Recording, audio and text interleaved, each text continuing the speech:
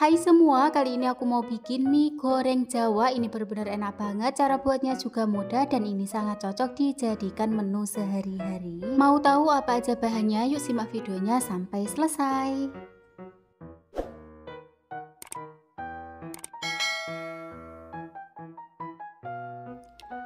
Langkah pertama atau untuk bahan yang pertama, di sini aku udah siapkan satu buah wortel. Untuk wortelnya ini udah aku parut ya, atau kita potong kecil-kecil. Kemudian di sini aku udah siapkan satu ikat sawi ya teman-teman, ini juga udah aku potong kecil-kecil. Lalu di sini aku udah siapkan juga kubis, ini aku pakai secukupnya aja. Dan yang terakhir di sini aku pakai kurang lebih 3 sampai 4 batang daun bawang, ini udah aku potong kecil-kecil. Lanjut ya teman-teman, di sini aku akan membuat untuk bumbu halusnya. Pertama kita siapkan 10 siung bawang merah, 13 siung bawang putih. Untuk bawang putihnya di sini aku pakai yang ukuran kecil-kecil. Kalau kalian mau pakai yang ukuran besar cukup gunakan 8 siung aja ya. Lanjut kita tambahkan juga sekitar 3 butir kemiri. Cabai rawit ini aku pakai secukupnya aja atau sesuai selera. Kemudian tambahkan juga dengan garam, gula pasir. Nah setelah kita siapkan semua bahan bumbunya, kemudian kita ulek sampai halus. Dan kalau udah halus ini nanti kita sisihkan terlebih dahulu. Dan untuk langkah yang berikutnya di sini aku tuh udah siapkan air. Ini udah mendidih ya teman-teman. Sekarang langsung aja kita masukkan satu bungkus mie. Ini aku pakai yang merek ekomie. Kalau kalian mau pakai mie burung dara itu juga boleh. Selanjutnya untuk minyak ini nanti kita rebus atau kita masak sampai empuk. Dan kalau udah empuk ini nanti kita sisihkan atau kita tiriskan.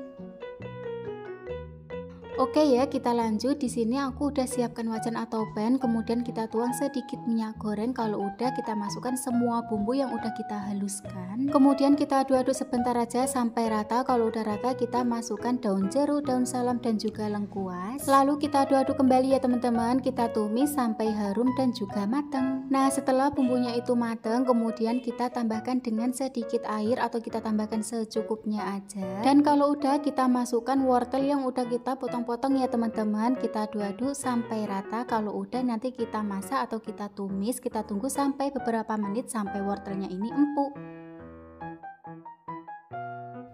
Setelah kita masak sampai beberapa menit, untuk wortelnya ini udah empuk ya. Sekarang kita masukkan irisan kubis.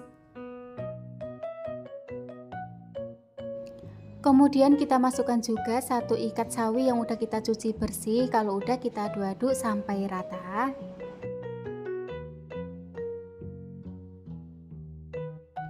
Nah kalau udah rata seperti ini lalu kita tambahkan dengan penyedap rasa secukupnya, tambahkan juga dengan merica bubuk secukupnya ya teman-teman.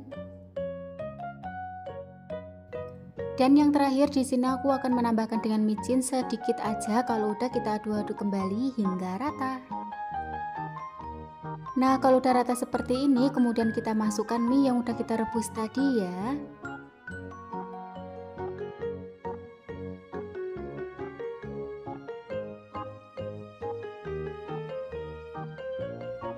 Oh ya teman-teman, supaya tampilannya itu lebih menarik dan juga cantik, di sini aku akan menambahkan dengan kecap manis sedikit aja, lalu kita aduk-aduk kembali.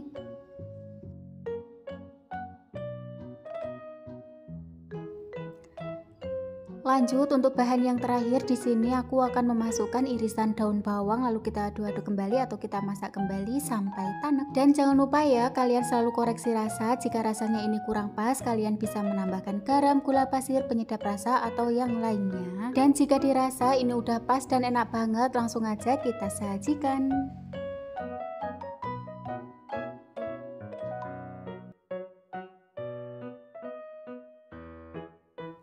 Nah ini dia olahan dari mie ekominya udah jadi atau mie goreng jawanya udah jadi. Masya Allah ini benar-benar kelihatan sangat enak banget. Dan tampilannya pun ini juga sangat cantik banget. Pokoknya ini sangat cocok dijadikan menu sehari-hari ataupun dibuat menu isian snack box. Terima kasih sudah menonton video ini. Selamat mencoba, semoga resepnya bermanfaat ya.